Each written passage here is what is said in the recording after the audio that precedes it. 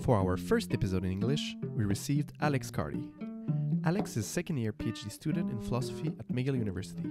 He did his master degree thesis on the philosophical conceptions of love under the supervision of Gary Foster. In today's episode, we address the conceptions of love in the philosophy of emotions. We first describe and criticize the two polar conceptions, the objective and the subjective views.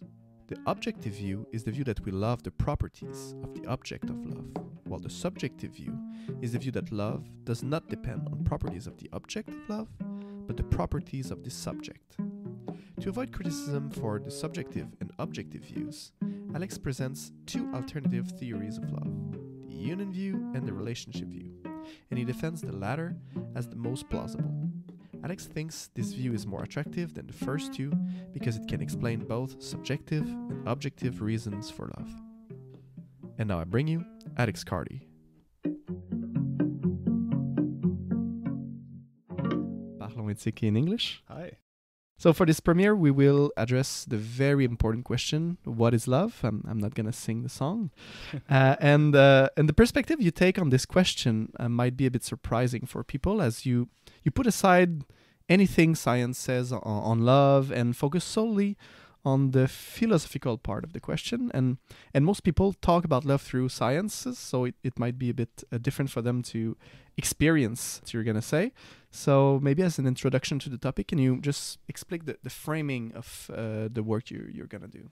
Sure. So as you mentioned, I'm sort of approaching the question of like what love is or what the nature of love is. There's a number of ways you could put it, but we're really focusing on love as an emotion. That's the first sort of way in which I'm approaching the question.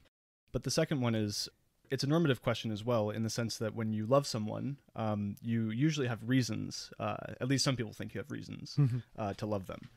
And so one of the ways that I'm sort of approaching the question here, setting aside all the stuff for science and everything, is saying, well, in a case where you either do love someone or where things might go awry, let's say, we'll encounter some problems like that today.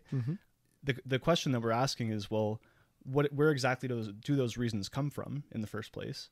And in the second place, are there reasons to begin with? Because some people are a little bit skeptical and they say, well, there are no reasons for love, and love comes from the subject itself, who's doing the loving. So that's just getting ahead of things a little bit, but that's the two ways in which I'm approaching the question, and putting science, like any sort of empirical matter, aside, and just saying, well, when love is actually, we're feeling this emotion, what sort of reasons in a normative sense do we have to feel the emotion?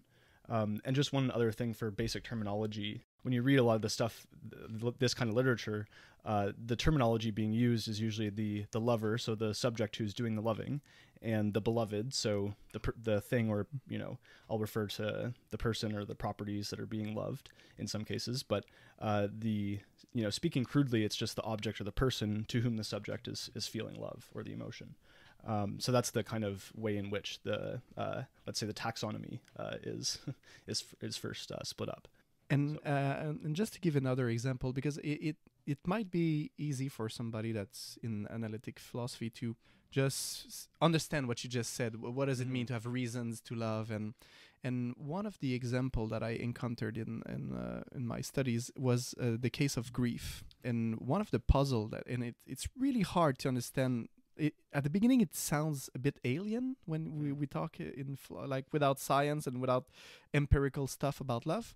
And I think it's easier with griefs. One of the question is, should we feel grief forever? Like if you love the person and the person is dead, the reason of your grief is the death of the person. Therefore, if you love the person and you missed her, you should miss her forever, because this reason that you lost the person never disappears. And you say, yeah, but life goes on, and we have we cry and then we feel better, but all this is empirical stuff, but that is not part of the question. The question is normative, in the sense, should you still feel grief? And even if everybody on earth after 2 years don't feel grief anymore, maybe the right answer it would be to feel grief forever, because the reason doesn't change. So it's this framing. I think it's a bit hard to understand, but I think when we're going to speak about it, people will get it. But at the beginning, I think for me, in one course on the philosophy of emotion, it took me 7 courses before understanding this thing, and I know it might happen for people listening to us. So there's something a bit alien, but like bear with us, and we're gonna go somewhere in the end. Yeah, one thing I would mention, just looking ahead, is one sort of problem for one of the types of views of love is if there are no reasons for love, which one of the views says that there aren't.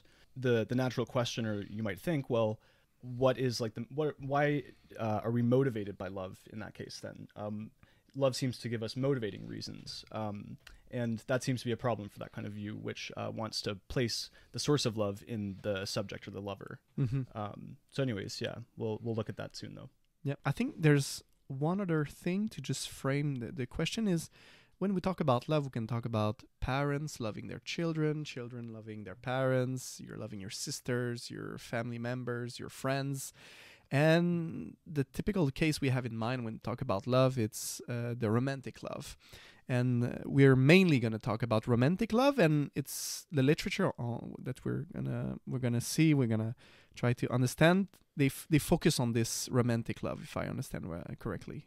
Yeah. So one of the things that in approaching this question, you see a lot of people trying to understand, well, what's the essential nature of love? That's kind of a crude way to put it, but so when they're asking this question, they first start with a romantic kind of understanding of love, and then they assume in some cases that they could build from that understanding, extrapolating other kinds of love, so like parental and other kinds you mentioned, like familial, just purely friendship. Those familiar with Aristotle know like the types of friendship that Aristotle thinks that we can have.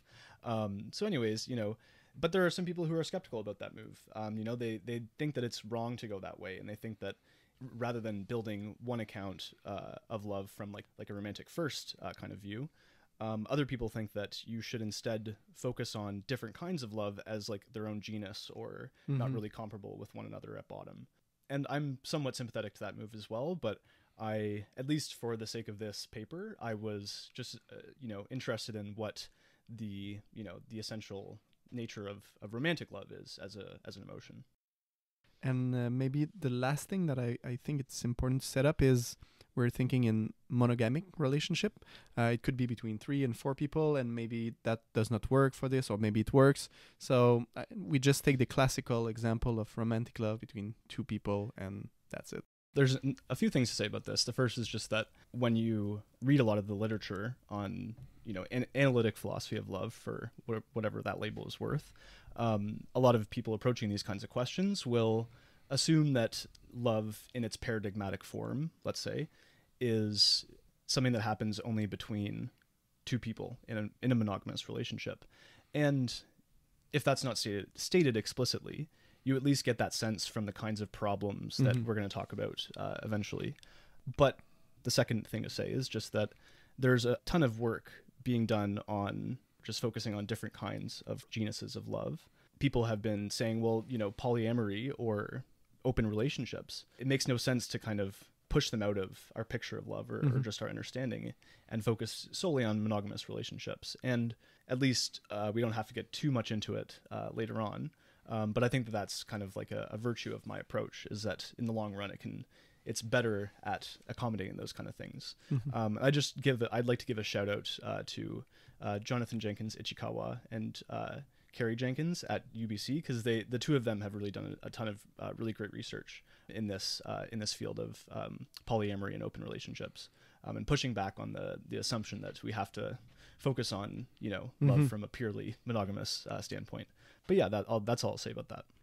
So I think we have the framing of the question, and now from what we discussed, there are 2 polar perspectives on the question of love. There's the objective view and the subjective views.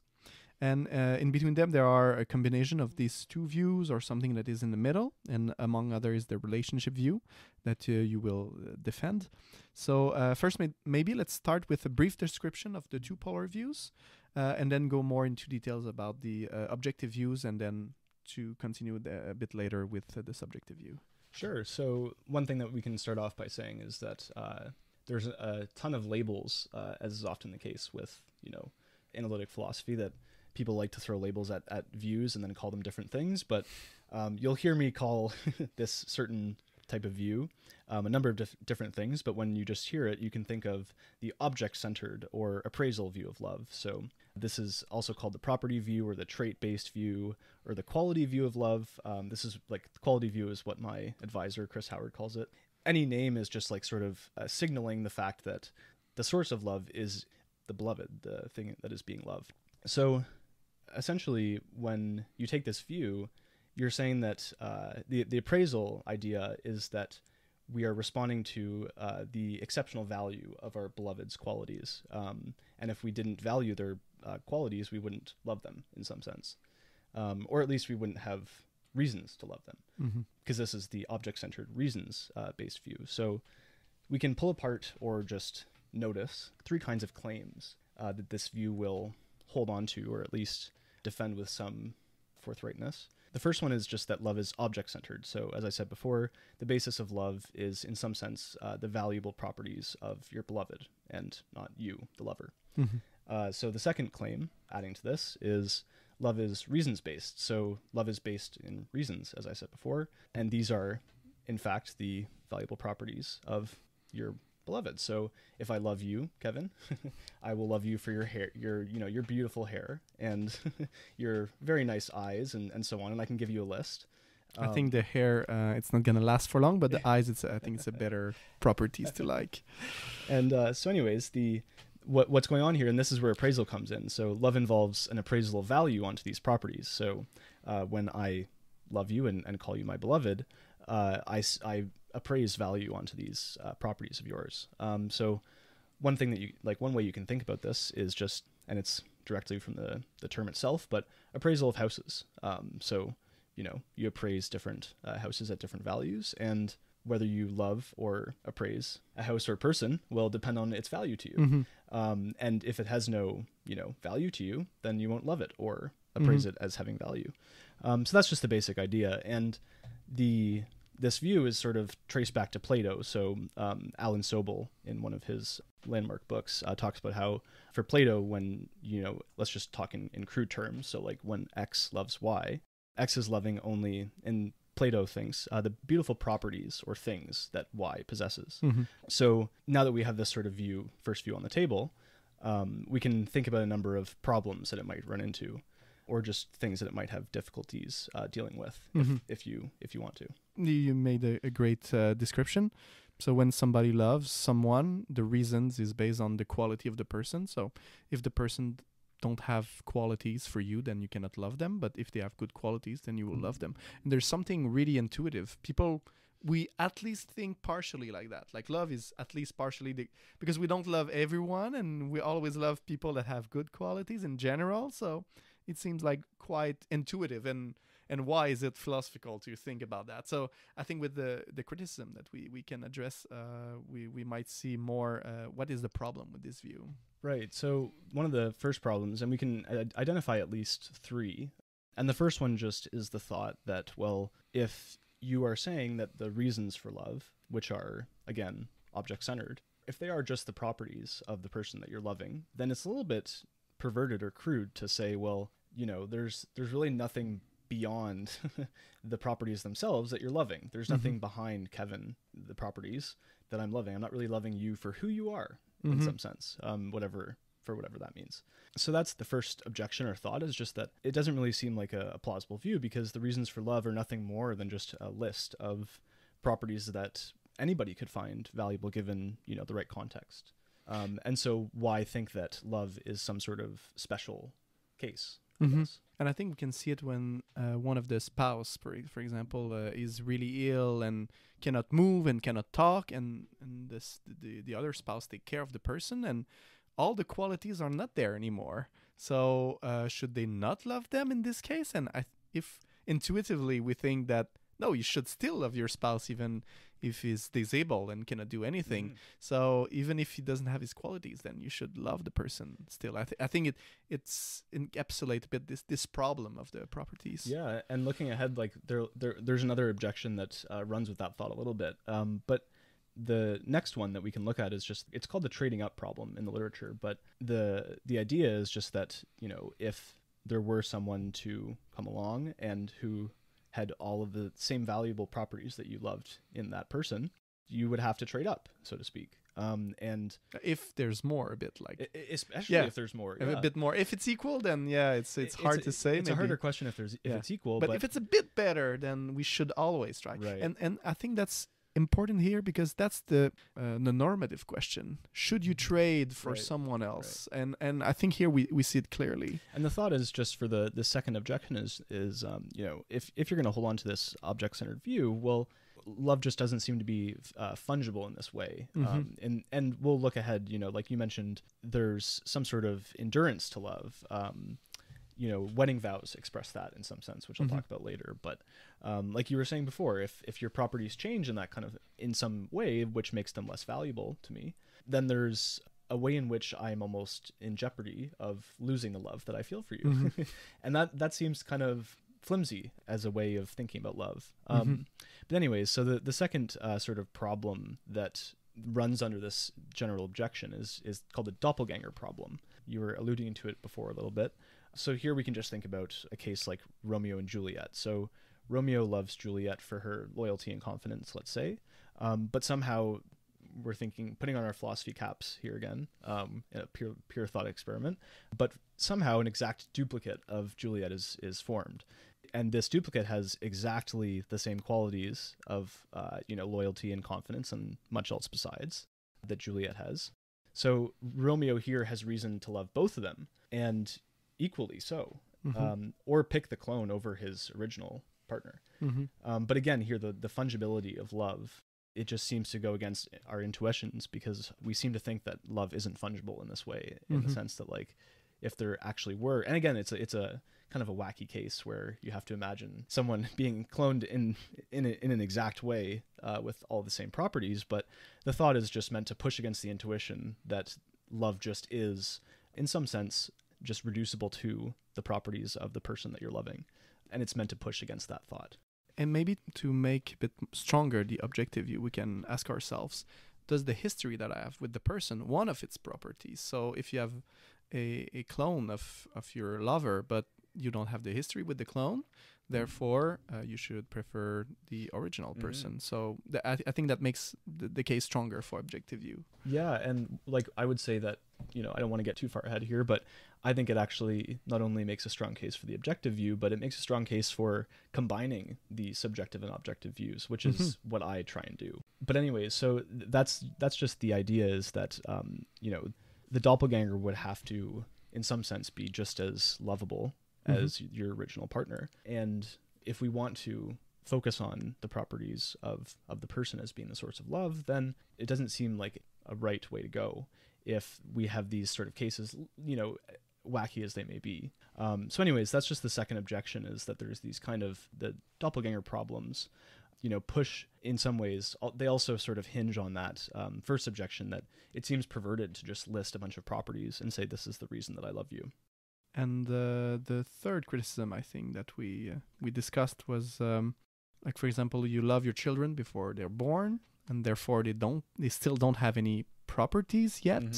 Yes. So you love something that has no properties. So how can you love the properties? Right. So I guess, like, another way of putting this third objection, including the one that you just mentioned, again, like a lot of these objections that we're discussing here for the objective-centered view of love, they can be kind of labeled under a general heading, even though there's different types of problems. But the one that you just mentioned here is just the idea that the object-centered, reasons-based view of love has difficulty accommodating a number of virtues that we, at least commonly or ideally ascribe to love.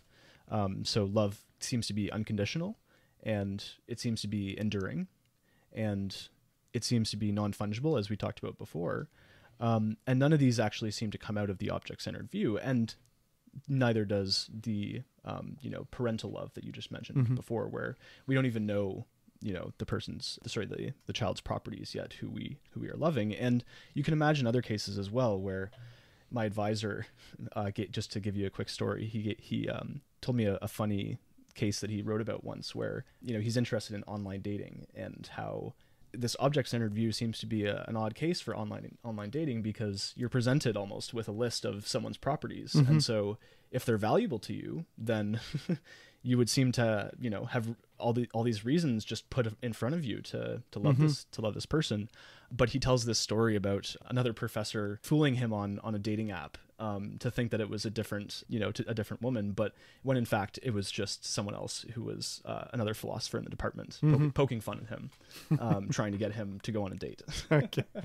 So anyways, back to the objection. It's just that, if we're going to focus on these lists of properties as the source of love, then these ideals or virtues that we usually think about in the context of love just aren't that attainable on this view. So especially like the ideal of unconditionality. So traditional wedding vows, like in sickness and in health, from this day forward until death do us part, those kind of express the unconditionality and the enduringness of love.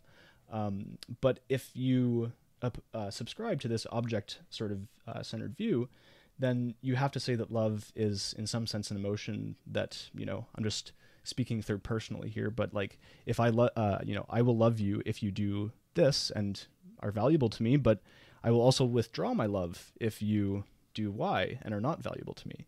And that seems to be a little like, again, a flimsy picture of love. So back again to enduring, like, from this day forward until death do us part, if you gain a few pounds or dye your hair a color that I hate, then my love might fade away, like I was saying before. And that just seems to be, not worth the name of love. So yeah, that's the basic problem there, is that the view just can't deal with these kind of ideals that are, often so salient, especially in, like I said, wedding vows, and you can pull up a book of Shakespeare and they're in there as well. So do you think we can go now to the subjective view? Sure. Just to see like the other polar. Yeah. And to see maybe if they are better able to answer those criticisms. Yeah. So again, there's been controversy, as is often the case with philosophy, a ton of controversy about which one is actually the better view. My current advisor, Chris, favors the view that we just talked about, the objective sort of reasons-based view. And, that might be of no surprise to you, given the class that we had just had with him, and his stuff on fittingness, and why he might, be interested in this quality sort of view of love. But now looking to this subject-centered view, this is often called also the bestowal view of love. So compared to the view that we just looked at, this subject-centered view holds the opposite three claims from the object-centered view. So on the subject-centered view, in the first place, love is subject-centered, obviously. So it just reverses the priority and says that love is based in the lover, not the beloved. And we'll talk about some reasons why it's natural to think that way. The second claim is that love is, or love involves bestowal of value. So the lover bestows value onto the beloved instead of the beloved having that value in the first place and then them recognizing it. The final claim, the third one, is that love is not reasons-based, or, non-reasons-based, however you want to put it. So this is just, again, a reversal of the object-centered view. And the way to put the claim is just that love is not based in reasons derived from the valuable properties of your beloved. And there's a number of ways that you can interpret this claim, which is actually quite interesting, and we'll talk about that. But those are the first three claims.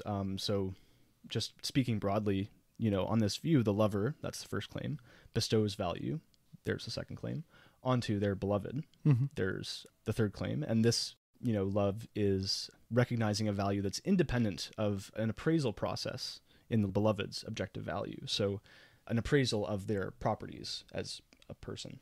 So the contrast with the objective view couldn't be clearer, as you can tell. And one of the reasons that it invites people to either take one side in the debate or try and reconcile the two views. And so after talking about some of these objections, we'll look at one way that someone named Dwayne Moore has tried to avoid some objections and go for the subjective view. And that's where I come in and respond to him with my relationship view. So now, if you'd like to, we can talk about some objections for this subjective view, unless you have any questions about the three claims in contrast with the first one. But the subjective view is not that the person has some properties, is that you yourself give value to the other person. So even if the person is ugly, you think that the person is beautiful, therefore the person is beautiful. So it's not objective. Is it this distinction? Well, this is why terminology is, you have to be careful here, and we'll talk about a little bit about that later, because there can be different kinds of bestowal according to Dwayne Moore. But just for now, we can think about Alan Sobel. He, I think, nicely compares it to bestowing hate upon someone in a similar way as this like non-reasons based subject-centered view. So if you were to imagine bestowing hate upon someone that's not based in any way on their properties, it would be hating someone for no particular reason at all. If you were to ask, why do I hate you? I have no idea. It has nothing to do with you per se, like your properties. And so Sobel says, well, in this case, like, why in the case of love do we accept that, if love is, subject-centered and not based in reasons, if we're just bestowing something that is not based in anyone's properties, then it seems pathological in some sense. And like, why would we, the way he puts it is like, why we would help someone get over hating someone for no particular reason, but loving someone for no particular reason is just, why do we cut the line there? So anyways, I think that's an interesting way of thinking about it. Is that like, if you think about the opposite emotion of like, people often say that there's a thin line between love and hate. Anyways, I just like that phrase. Can you just give maybe an example of somebody, that the classical example of somebody having this subjective view? How would you explain the love that they have for someone? Maybe with a clear example. Right. So one of the, you had mentioned a little bit earlier when we were talking about the objective view, you said, well, what if I love my child who isn't born yet? And they don't have properties, but I still am loving something in some sense, I guess. And that's exactly how, his name's Harry Frankfurt. He's got quite a name for himself in other domains, but he wrote this little witty book on love, and he pushes the objective view, or at least pushes against it in a similar way. And he says, well, he's very sympathetic to this idea. And he says, well, if there are no properties, then clearly this kind of, if not proves, but it means that, and again, I think it's just worth keeping in mind here that he's sort of crossing the boundaries between romantic and parental love, because obviously you're not going to love your child romantically. But he's just using this as a case to say, well, the reasons, at least just focusing on where the reasons come from, if there are no properties to provide those reasons, then it seems that the love most just obviously comes from the person who is valuing the child who isn't even born yet. He kind of talks about some of the objections that we addressed earlier and says, well, this kind of, if not solves, at least helps explain the fact that you don't even know the properties, or the properties of the thing that you're loving could change, and yet your love still endures. So your child could do just about anything, I would hope, and you would still love them. So this kind of unconditionality again of love, he's kind of pushing on that point to say, well, again, in the case of the child, this just shows that there's no object-centered reasons for love. And this is the kind of view, someone who's holding those three claims that I mentioned earlier, Harry Frankfurt, he's defending this subject-centered view of love. So in fact, you kind of answered the third criticism. So maybe let's explore the first one. The kind of it's not really love, because you don't love the person, but you love their properties. So I think the subjective view, it looks like it can answer this question. Yeah, one thing I would say though is that instead of focusing on how each different view can answer problems to one another, I think it's actually more instructive to think about how each view has problems of their own. So, we can talk about how each view can deal with problems across the board differently, but one thing that I think is interesting to think about before we move on to the relationship view of love that I want to defend, there's three types of objections that you could sort of target at any subject-centered view, and what I'm going to do later on is basically just combine all of them into one that I talk about in terms of a specific dilemma. But anyway, so the first sort of objection that you could pose at this subject-centered view is called the relativism problem. So subject-centered love lends itself to value relativism in some sense. Like we were talking about with Frankfurt, love originates in the subject, and it's not based in the valuable properties of the beloved or the object that you're loving. So value is in some sense relative to how the lover is perceiving the beloved. So people worry that the relativism is that kind of charge would show that the subject-centered view is in no better place than the object-centered view, to defend its sort of priority as, where love is coming from. If it starts from the subject and not the qualities that the person have, and you're on the love app, it's like, oh, this person has not very much qualities. It doesn't have much qualities. Oh, I love this person. This is not how we behave. It looks something a bit counterintuitive. Like the more qualities a person have, the more we tend to love them. So it looks like there's something objective there. Yeah, and like one thing I'd like to return to, actually, now that you mention it, you had mentioned earlier, like the relationship itself could be a reason for love. And one thing that I think is interesting to think about is like cases where it's the only reason for love, or the only reason to keep love going. Yeah. The main reason to keep love going, right? And it's often, the main theme, or like a main... Many movies. Yeah, many movies are based on that sort of that premise. That's one way of sort of, we can think about that and introduce my view later. But the second sort of objection that you could pose at the subject-centered view is just talking about coincidences, right? So if love isn't based in these reasons that are object-centered, love seems to be arbitrary in some sense. So you want to have some sort of like list, like even if the love is not reducible to a list of properties, anyone who's been in a relationship has had the question posed to them, why do you love me? And there is, like, aside from joking aside about how there's no right answer to that, the thought is just that if it's all coincidence, then the question of why do you love me, like you could give any list of reasons, even if the value that you are, loving in some sense, or responding to when you're loving, if the value isn't reducible to that list of properties, the thought is just that, well, the lover would at least appreciate some sort of list, even if it's like not forthcoming always. So that's one of the ways of thinking about it. And this is talked about often in terms of the motivation problem. So especially just if you really, really hold on to that non-reasons based view, or that claim for this view, then you think that no such list is ever forthcoming for those reasons that you love them. So again, you seem to falter into value relativism. The problem of relativism? Yes. Yeah. What is the second problem? The second one is just the coincidence problem. So, like I said before, if love isn't based in reasons that are, in the object, then you would expect more arbitrariness in love than what you find. And there's certain people that nobody loves, and there's people that everybody loves. So it looks like there's something in the person. And it's just often the case that if you think about when you first begin to love someone as well, the thought kind of pops into your mind, aside from just the fact that you love them. You think, well, why do I love them? What are, like and when you ask that question, again, we're going back to putting all of the science and empirical matter aside. When you ask that question, we're interested in how that's a normative question.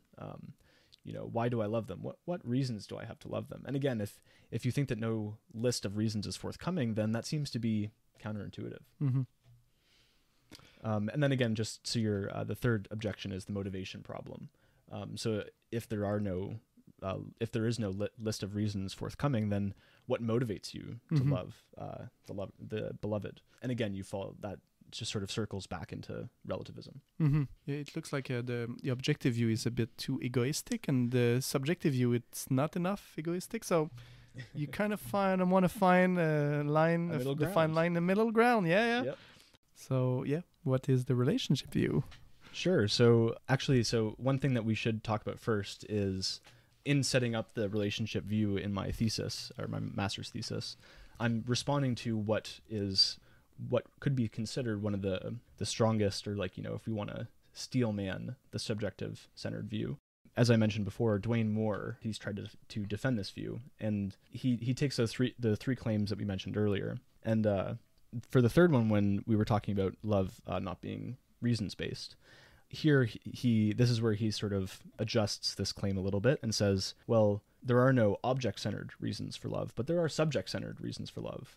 And this is why I think you might like this view a little bit, because it just says that, well, of course, the reasons that motivate us to love someone, they aren't, the properties that we would put together in a list. They're actually our desires and preferences and motivations and so on, and how those fit together. So he says, Moore says that the third claim leaves it open for you to accept that there's no object-centered reasons for love, but you can, sort of add into this view that there are subject-centered reasons for love, even though you're still holding, in some sense, a non-reasons-based view of love. You just have to be specific about your terminology.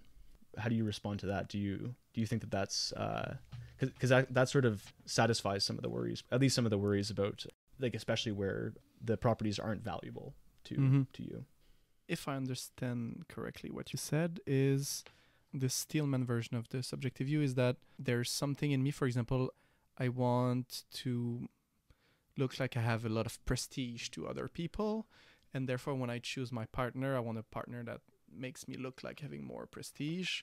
So it's not the prestige is through her beauty, for example, an easy case. So she is beautiful, but it's not just the fact that she is beautiful, it's the fact that I want this prestige, and it's this relationship between her properties and the prestige that I searching for as a subject. Is it this kind of way of seeing it? Kind of. The argument that Moore gives for taking on this way of thinking about the third claim, he gives two arguments for this way of thinking about it. And the first one is in the context of, like, the subject-object conflict. So if you think about, like, Shrek and Fiona from the movie Shrek, Shrek is an ugly ogre, and Fiona is appraising him as, being beautiful or handsome and whatever, and, loving him. And if love is based in object-centered reasons, then Fiona shouldn't feel love. And if love is based in motivating reasons, then it makes sense to think about, because it's centered in Fiona rather than Shrek's ugliness, let's say. So that's the subject-object conflict way of thinking about it, is just that, that pushes you towards thinking that love is based in subject-centered motivating reasons rather than object-centered, property-based reasons. The second argument that he gives is the case of diverse attractions.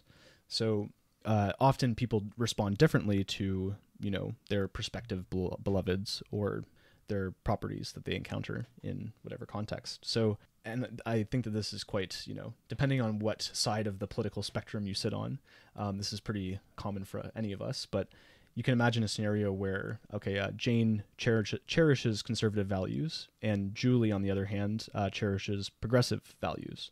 And here comes William. He's a conservative, and he enters a discussion with both of them. And if love is based in object-centered reasons, then they should both feel love towards him. But love is based in motivating reasons because in most cases, the person whose values align with William's will be the one who loves him, whereas the more progressive person will not.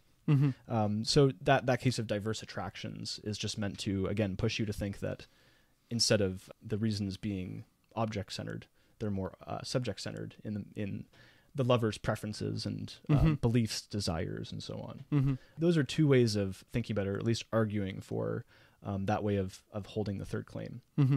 Good, but I think can you present a bit more the relationship view, because I think you have this a bit in the relationship view, this capacity to accommodate this idea. Right. So the relationship view that I talk about, it's kind of built out of Moore's subject-centered view. So he talks about, again, I mentioned that I'm going to have to trace back a little bit here to introduce my view, but you'll remember that I talked about bestowal. So Moore says that there's 3 types of bestowal. I'm not going to mention the first one, but there's moderate and weak types of bestowal. So if you moderately bestow someone, you're not bestowing new properties onto the person that you're loving, but you're only bestowing value onto your beloved's properties. And if you weakly bestow someone, then you're bestowing value onto the beloved's properties, a surplus of value. So Moore talks about this example of, and after this I can talk about my relationship view, but he gives us this example to think about different types of bestowal for a child who is painting 2 separate balls red. So one of the 2 balls was already red, and the other one was blue. So in each case, we can say that the child is painting each ball red, despite whatever color the original properties were, whether they were red or blue. So if you think about love in a similar way, if the ball was blue when you were painting it red, then that's a case of moderate bestowal, and weak bestowal is just when you were painting it over red. So you can think about in the same way with loving someone's properties, how you would weakly versus moderately bestow them value. Yeah, like Fiona, she's moderately. Exactly, yes. And most of us are weakly doing something. Yes. So having said that, this is the... now, stepping back for a minute, we can... Like I said before, there's a question that I, sort of introduce my view with, and I am sympathetic to this way of thinking about it, but Alan Sobel talks about the subject and object-centered views in terms of what he calls the Euthyphro dilemma. People, familiar with Plato will think, aha, Euthyphro, as in from, Plato's dialogues, but essentially this is just putting a twist on the divine command debate and saying, well, let's put it in terms of love and ask if Marie values her beloved gangster enough to moderately bestow value on his toughness and ruthlessness because she loves him as a matter of like subjective, subject-centered reasons, and not because the beloved's toughness and ruthlessness are valuable as properties themselves, objectively. Then we can ask, like, why does Marie love the gangster at all? So Moore would say, well, this is a moderate bestowal of value, and you're bestowing value onto properties that are already disvaluable. So you're painting over the ball blue, as it were. So Alan Sobel asks the question, he poses it in terms of the subject-centered, non-reasons-based view, and he says, so if I think that someone is beautiful or good because I love them, the natural question is to ask then, if I evaluate them as beautiful and good because I love them and not because they are beautiful and good, then why do I love them at all? So this is, like I said before, putting a twist on the classic Euthyphro dilemma. So the other way that you could ask the question is, do I love someone because they are, or I judge or perceive them to be beautiful or good? Or do I think that they're beautiful or good because I love them? So you can think about how, well, the object-centered, reasons-based view would say, I love X because she is, or I judge or perceive them to be beautiful or good. And the second subject-centered view would say, well, no, I think X is beautiful or good because I love them. So this is the question that I approach, or use to approach my view and introduce it. So, like I said before, Moore thinks that love would be a moderate bestowal of disvaluable properties in some cases, especially when those properties are, things like just uncontroversially disvaluable in any relationship. And my sort of gripe, or the thing that I don't like about Moore's view, is that his bestowal view doesn't adequately explain how cases where the beloved lacks these kind of valuable properties, but is being moderately bestowed value by the lover. It's not some sort of arbitrary command by the lover's motivating reasons, which in some case we might be, suspicious about. In some ways, like the, people's beliefs and desires, we have less, I don't want to say direct access to them, but I hold my beliefs a little bit with less credence than I do the fact that I perceive you to have certain properties or to judge you to be, beautiful, and so on. So that's the sort of thought. But with the relationship view that I introduce, this is sort of centered around the idea of an Aristophanic reason. So this is one of the last ideas that I'll sort of introduce for my view, but we've been talking a lot about reasons for love. And one, reading this literature, one might think, well, do you have to only think about a reason for love in terms of like being object-centered or subject-centered? And this is where the third kind of view comes in, and they say, well, no, a reason for love can be relationship-centered. So the idea of an Aristophanic reason for love comes from Aristophanes' speech in Plato's Symposium. And for those who have read it, this is just the dialogue where Aristophanes is talking about human beings being double creatures cleft in half by Zeus and left to wander to the earth, looking for their other halves and their soulmate. Now this is it can be an evocative but sometimes misleading metaphor, because the idea is that we're sort of searching for our matching half as a human whole, but that's not quite the way that I want to defend an Aristophanic reason. As I understand it, an Aristophanic reason is just a reason for love that, instead of focusing on specific properties of the beloved themselves. It focuses on properties of the relationship. So one way of first thinking about it might be, you had mentioned earlier, like cases where the only reason for love is just The history. the history of the relationship itself, and just the fact that it's been going on for so long. And that is, in some sense, not a property of the beloved, or just like reducible to their properties. Mm-hmm. And it's a property of A in conjunction with B. So the nature of A's relationship with B.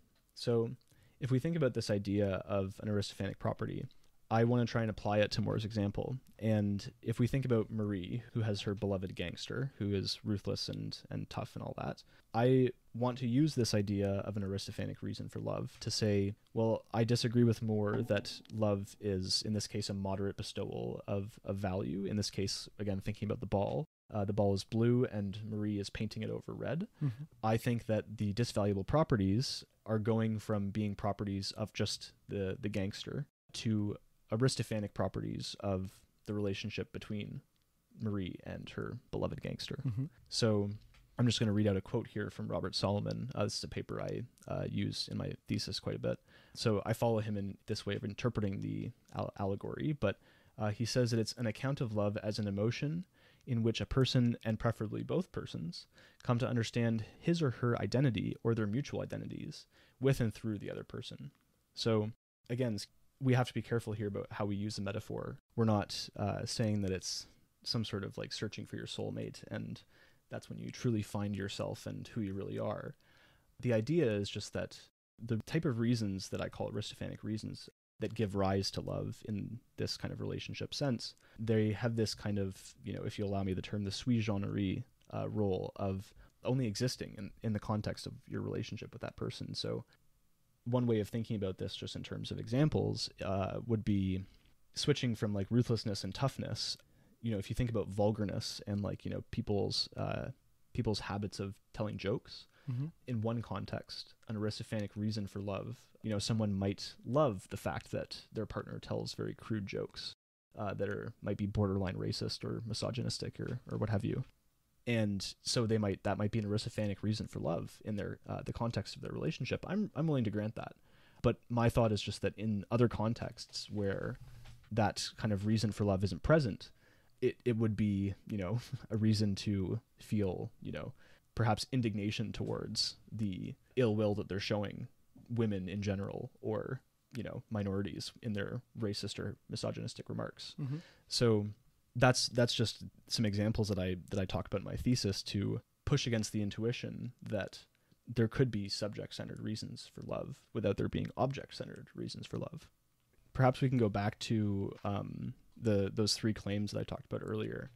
So those three claims for the subject-centered and object-centered reasons, instead of saying that, instead of subject or object-centered love, the relationship view would say that love is relationship-centered. And this is why I asked if you wanted me to sort of talk about how my view is different from other relationship views, because you might say, well, love is relationship-centered in the sense that there's a we, that, there's a second, like a person over and above, or like some sort of amalgamation of us that is that we're loving when we love someone. But that's not what I'm quite saying. Okay. So that might be a little bit helpful for getting my view a little bit clearer. But so that's the first sort of claim, is that love is relationship centered, and that's just relationship centered in the sense that love comes from the shared identity that you get from a relationship. The fact that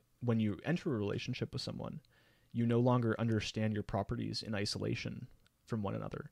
In some sense, this is, again, keeping in mind the difference between the we relationship view. There's people refer to couples as like a unit. As a unit in some ways, as kind of crude as that might be.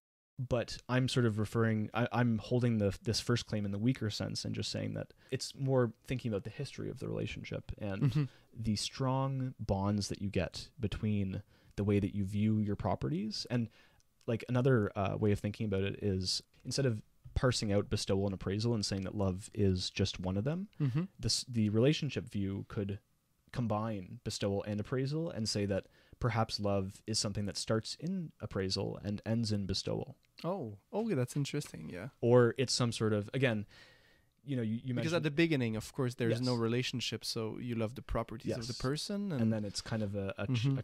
progression towards bestowal. But Mhm. some people say, well, why would you start in that order? Why don't you reverse the priority? And other people think that instead of, progressing from one to another in a sort of linear path, it's more of like a circular, Mhm. you could draw on Hegelian dialectics and say that, like, by combining the two, you get some sort of, Mhm. some sort of third one that's higher than both of them. But anyways, leaving that aside, that's just the second claim in contrast with the first two views that we talked about. The second claim would just say that instead of love either being bestowal or appraisal, the relationship view would be open to saying, well, it could be a combination of the two. It could be progressing from one to another. And again, this is just thinking about in terms of shared identity that we just Mhm. talked about. And the third claim, going back to speaking about love in terms of reasons, here there's an interesting sort of move because, again, we were thinking about how you could interpret the non-reasons-based claim for the subject-centered view as saying, well, there's no object-centered reasons for love, but there are subject-centered reasons for Mhm. love. But if you hold the relationship view, you seem to be open to, like, the reasons for love that would be relationship-centered would kind of be open to, perhaps you'd be able to say it could be based in the properties or the lover themselves. In some sense, it's a dynamic relationship between the two evolving over time. Mhm. So that's another way that the third claim can be kind of, you can accept the idea that there are motivating reasons for love that are based in the subject, but you could push back against the subject-centered view and say, well, these kind of, the Aristophanic reasons that I talked about before, these are types of reasons that only arise in the context of our romantic relationships with one another. Mhm. So that's just how you would compare the three main claims for these types of views. Mhm. And one of the things that I just do in my thesis is, in my master's thesis, is talk about how there's some precedents in, if you look in other areas of like phenomenology and that kind of thing, there's a similar discussion about, reconciling the subjective and the objective into this kind of blend of the two. Mhm. And I was particularly influenced at the time by my advisor, Gary Foster. And so I was reading Starts Being and Nothingness at the time and borrowed some quotations from him. But the idea of shared identity is still present there. Mhm. So, for example, if you love your child before they're born, then you start with the subjective view, but then the child is born, and then you like her or his qualities. So it can go in this sense. But if you meet a romantic partner, generally, you love the properties that you see, and then the subjective view goes in. So you can go in both direction. Yeah, and like one thing that we could end, or like at some point we could end thinking about my view. Like, I defended my view actually against doing more in a colloquium talk at Wilfrid Laurier, and he posed a quite interesting question to me. I think he had a chance to give some comments to me after my respond to my presentation, and after saying that I think that his view is susceptible to a Euthyphro dilemma, he came right back to me and said, well, your view is susceptible to a Euthyphro dilemma. Mm-hmm. And the way that he put it was, well, if we're going to ask about the fact that if you love someone because they're beautiful or good, or do you think that they're beautiful or good because you love them, we can pose the same question for the relationship view. Mm-hmm. Do you love someone because you're in a relationship with them, or are you in a relationship with them because you love them? Mm-hmm. Oh, so yeah, it makes a different problem. Yeah. Yes. So the sort of like just some food for thought is like, for all the precedent that I'm trying to, use to defend my view in this kind of like, showing that there's a big competition between these two sides, and I'm trying to take a sort of neutral position. Someone might, from that perspective say, well, you're just as vulnerable to the same kind of problems that we are. Mm-hmm. And I think that's an interesting move. I will admit that I haven't, given my, trajectory of my PhD studies and everything, I haven't given too much thought to that objection to my Mm-hmm. view, but at the end of the day, I think I can handle it a little bit better than the subjective view. Yeah, it's really interesting. Are you in a relationship because you love them? So you love them and then you become in a relationship, but your view, like, because you're in a relationship, you start to love them.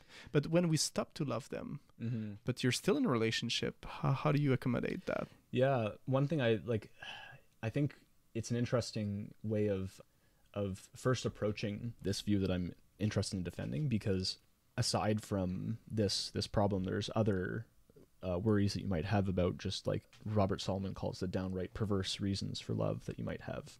You know, these are just based on like pure sexual preferences, or, you know, just whatever, like anything can just about be a reason for love. So you have to think about accommodating all these different kinds of reasons. So I think that at least when you're approaching this question and saying, well, do I love someone because I'm in a relationship with them, or am I in a relationship with them because I love them? I think I want to take the first answer. But again, like it poses further questions about like, well, the terminology here is just, you know, I hate that it's kind of clunky sometimes and hard to follow, but could there be like a subjective and objective view within the relationship view itself if we're asking this kind of Euthyphro question for this view? But again, I think it's not quite settled yet.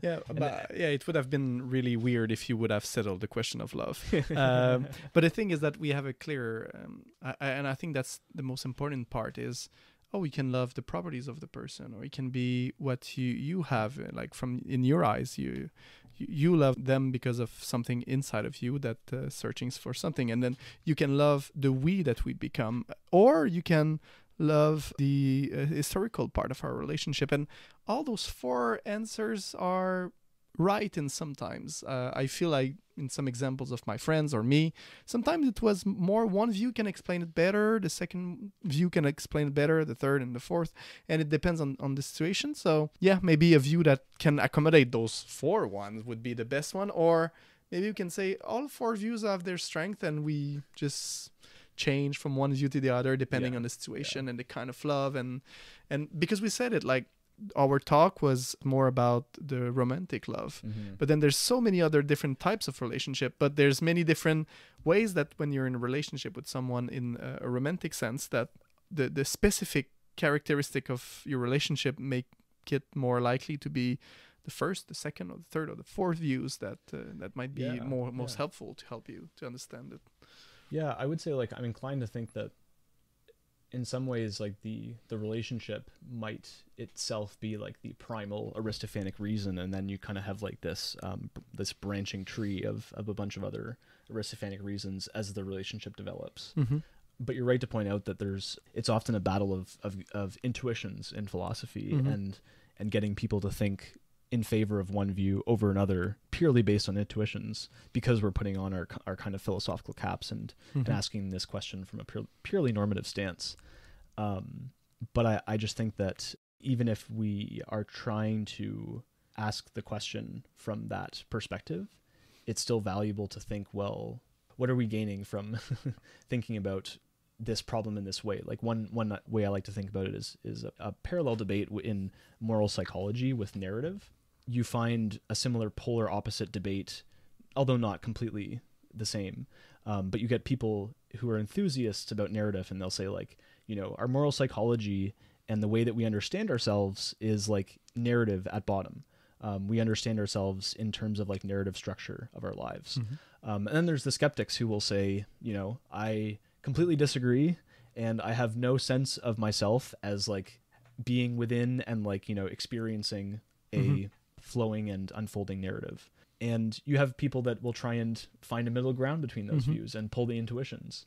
And again, the point is just that it's a game of intuitions in philosophy sometimes. So you're just trying to defend your view in a way that it's least susceptible to as many objections as possible. And that's all that I'm trying to do.